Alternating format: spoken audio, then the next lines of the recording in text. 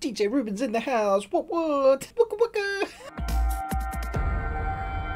Hi and welcome to the Ruben Tuesday. My name is Ruben and this is my review for Turn Up Charlie, another Netflix original series. I apologize for that intro and I'll never do it like that again. I'm sorry about that, guys. If you're new to my channel, welcome, and for all my returning subscribers, hello and welcome to you too. In case you don't know how I do my reviews, I like to talk about the series. I like to talk about what I liked and did not like, and then at the end I give a fun fact before I give my rating.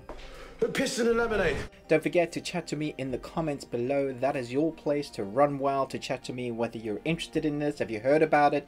Are you looking forward to it? I will chat to you. I reply to almost every comment if I can. I love chatting to you guys in my community there. But for now, let's jump into the review. That's what I call my vagina. So Turn Up Charlie is about a DJ played by Idris Elba. Back in the 90s, he had a one-time hit as a DJ, and ever since then, he has been clawing his way back. He longs to be in the limelight again and be recognized for his DJ skills. He wants to be at the top again. Turn Up Charlie is just 8 episodes long, and each episode runs at about 30 minutes long. Episode 1, and this is not a spoiler, it's in the trailers and the write-up. Episode 1 sees the return of his best friend, who is an actor, a semi-famous one, and his best friend's partner, who just so happens to be a famous DJ. Wooka wooka! And this is where the story gets interesting. Charlie sees this as an opportunity to get his DJing back on track, but things don't work out as planned, and Charlie is instead asked to look after their daughter and become a nanny. And here's where the heart of Turn Up Charlie lies. A nanny. You want me to be a nanny? Firstly, I should say that you shouldn't start this series unless you have a little time to watch multiple episodes at once. I had intended just to watch one and see what it was like, but 8 episodes later I wanted more, and it's very addictive. Addiction? And because they are just 30 minutes long, it's very easy just to whack the series out quickly. So what I like. Firstly, Idris Elba is likable and believable in this role.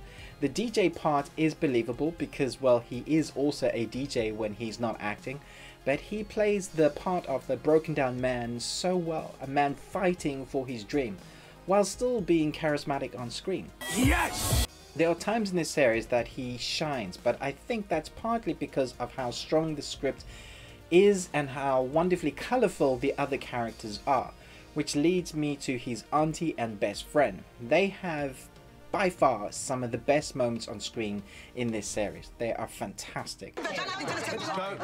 They're funny and yet full of heart as well.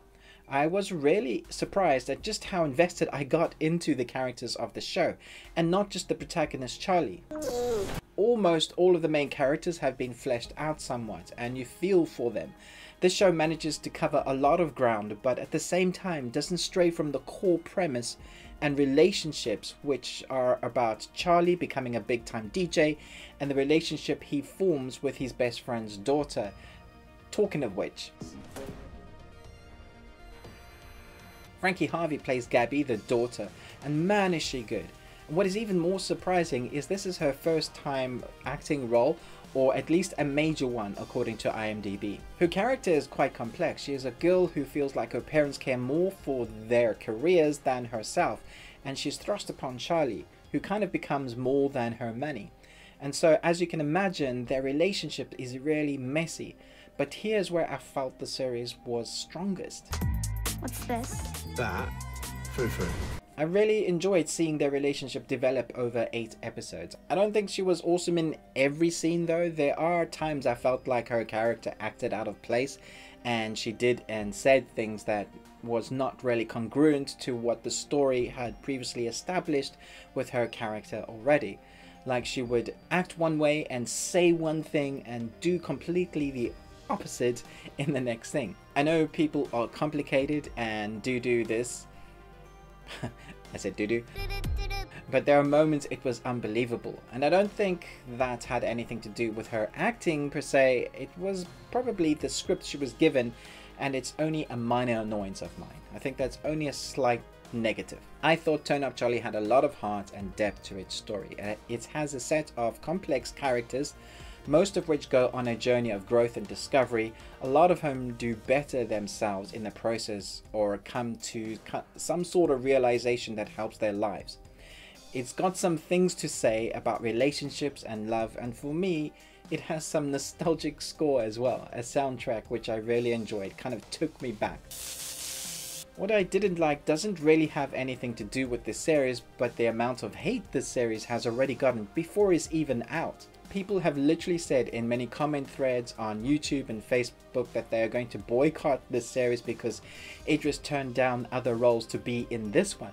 So we're getting this thing that seems to be very popular now, where people judge a film or series before they've even seen it. My mind boggles. What seems to be your boggle? My boggle? Fun fact, did you know that Idris Elba so loves DJing that he DJ'd for a certain royal wedding recently? The one with Meghan Markle? I would have loved to have been there to have seen that. I think that could have been really fun. I thought Turn Up Charlie was great. I was very entertained. Are you not entertained? And the characters had me from episode 1. It had minor issues, so I'm going to give Turn Up Charlie an A-. Thanks for watching my review. Do comment, like and subscribe if you enjoy my content. I am currently working on Hannah, the series original for Amazon, so look out for that. But most of all, until next time, remember, live long and Tuesday.